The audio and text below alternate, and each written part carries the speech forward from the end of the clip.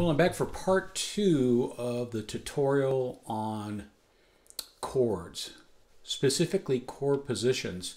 Still looking at a few of the chords I looked at last week, some various shapes, and maybe a little theory, an app I'm going to suggest to you, not an app, actually it's a website, and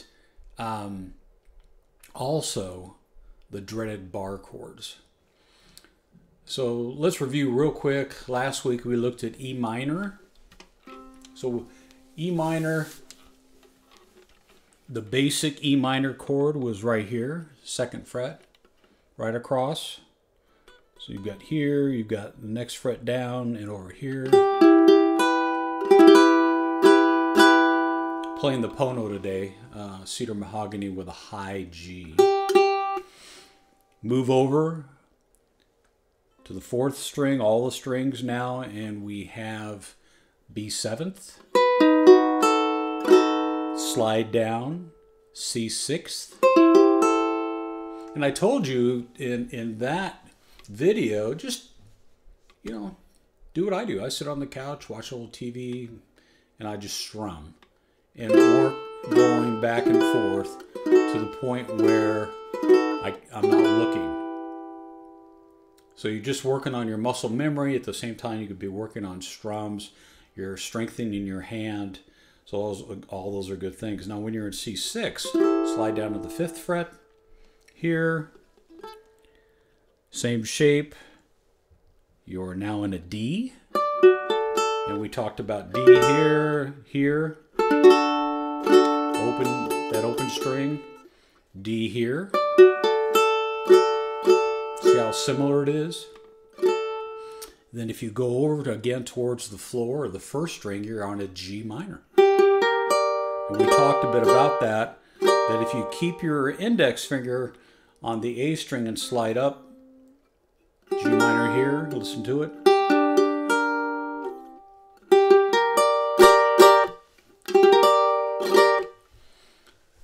So just some different chord positions. You can go on this website that I use almost every day. I'm looking up chords, new chords, confirming chord shapes, and it's called ukebuddy.com.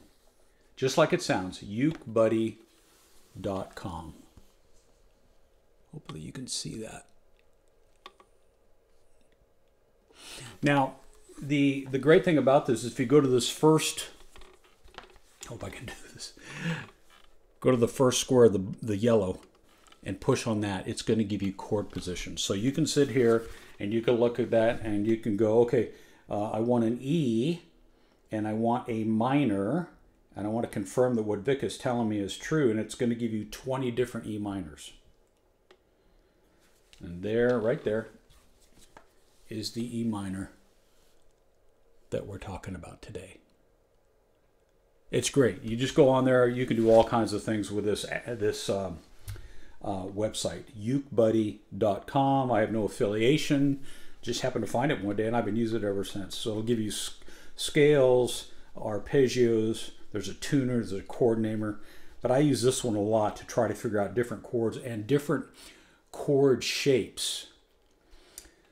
So one of the other chord shapes for an E minor, we're going to talk primarily about E minor.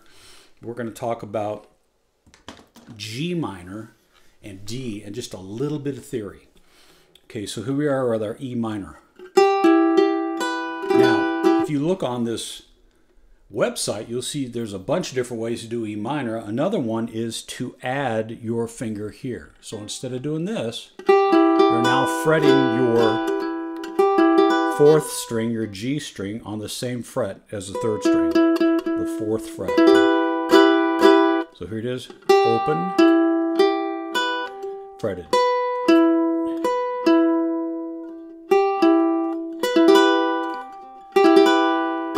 Now, if you do that, you now have a movable chord because you're all fretted. So you can go up one. Now to what, remember, a little bit of theory. E and then F, B and then C, or B and C and E and F are a half step apart. So there's no E sharp, there's no B sharp, right? So if I'm at E and this is a minor, I'm going to go up to the next one, and that's F minor. Next one would be F sharp minor.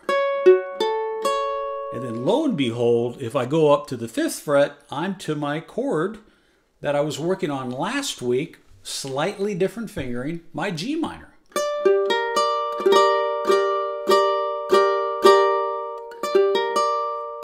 Now, let's just stop for a second and think about, every uke player in the world usually is spending quite a bit of time in the upper 3 frets. First position, second position, third, sometimes fourth. But in the first 3 positions, learning chords, of course. And one of those chords is a D minor. Look at this. Here's your D minor. Open A. Now, one of the things that you're going to learn very quickly as you advance is to finger chords differently. So now you're going to take that D minor and you're going to do it like this. I need this index finger because I'm going to slide down everything, and now that doesn't sound too good. But now what if I do this? Sure. D sharp minor. Well, lo and behold, if I go up to the next one, it is E minor. You got your D minor shape, you're sliding it up, you're adding a fretted first string on the 1st fret, and you're just going down. And then all of a sudden, you're in your E minor. And if you go up to the 5th fret, you're in your G minor. What would the next one be? G sharp minor. So, now, here's the challenge, and here's something I would like you to work on sometime. Not necessarily right now. Maybe you already know bar chords. Maybe you've never done a bar chord. They scare you. Or you've tried and they sound terrible,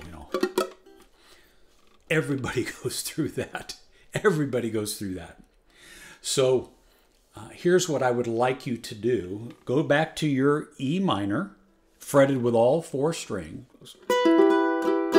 Just take your index finger and bar it this way. Now, notice where my thumb is right below it.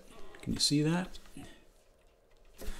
And I don't have it flat or rolled this way. I roll mine a little bit towards the nut because I want this part of my finger, the bony part versus the fatty part, the bony part, to be working on making clear notes. Now, without even doing a chord, here's one thing I highly recommend you do.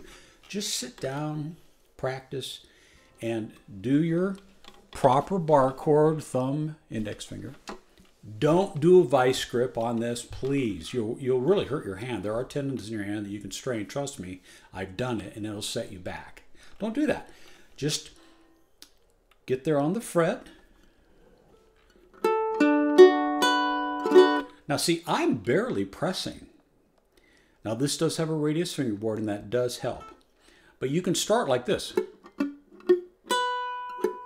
Okay, I'm just gonna, a little more pressure. I'm not gonna do a vice grip. I'm not gonna squeeze it as hard as I can. And then all of a sudden, everything's clear.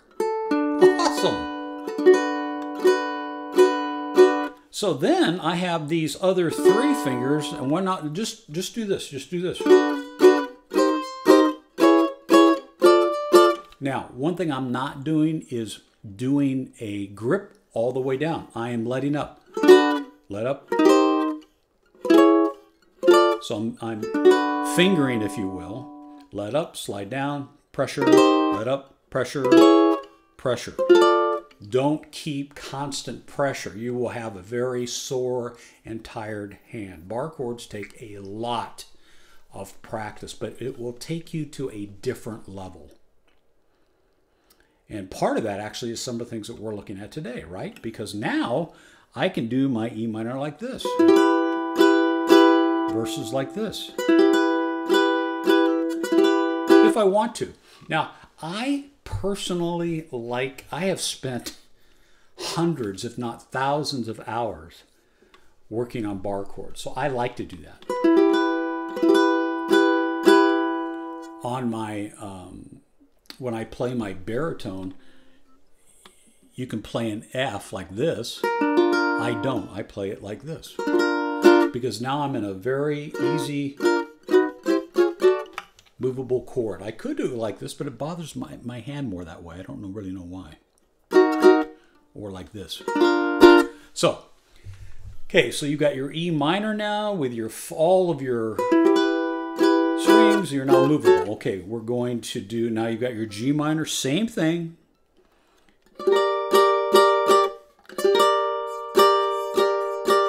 Now what about your D? Let's look at that real quick. Here's your D. Now here's the difference. Your open A string. Now, if you want, you can put your finger down there, in essence barring that, and you get this.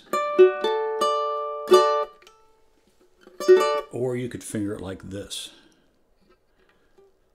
Whichever is easier for you. For me, personally, I like this. Because these two are next to each other. See that? 1, 2. So, listen to the difference. Here's your open D on the 5th fret. It's that high, same note. You're adding a D there. Many chords have the two of the same notes, and you go on Uke Buddy, you will verify that. So you can do the open, got your D here, 5th fret here, or you can do it like this, whichever one you would like to do. So practice that and get to the point. I encourage you, if you've only been playing for a few weeks, don't even try bar chords because your hand is just now strengthened. Your hand's getting tired probably just playing. You probably don't even have that many calluses because it's hard to get calluses with nylon strings. So you're going to form calluses, but and don't rush. You're not in a rush. Eventually, you're going to want to start working on bar chords. You'll know when that is. And it may just be that you get to a song and you go, oh, I want to play that song, but I got to learn bar chords. You will do that. Now you have some chords that you can try those with very simply. So we've got different shape of E minor. We have a different shape of D, different shape of G minor, and you now know where those minors are based on, and that's your D. Now, if you get Uke Buddy, go to the website, you will find that tons of different ways to play those different chords. And you'll also learn a little bit about theory. It gives you all the notes, etc., etc. All right, just to sum up, do all that, work on your bar chords. Got some videos coming down the road. Real quick, I've ordered some more living water strings. I'm going to convert my thin-bodied baritone to G, C, E, A with a low G. I've always done a high G. So I'm going to try that. I like the 20-inch scale because it just gives me more room. Like when I'm down here, it's getting real tight. With a baritone, it's not a problem. Going to be doing that. I have a low G, C, E, A also coming for my kala. So I'm going to be trying the living water strings on that. Also get rid of the squeak. For some reason, lately the squeaks would have been bugging me. And I'm going to do a Q&A down the road. So we got stuff coming down the pike. Also, I ordered a caramel thin body tenor uke from China. It's in the mail. And as soon as I get it, I will do a objective review of a $65 tenor ukulele from China. Until then, keep practicing, and I'll see you soon. Bye-bye.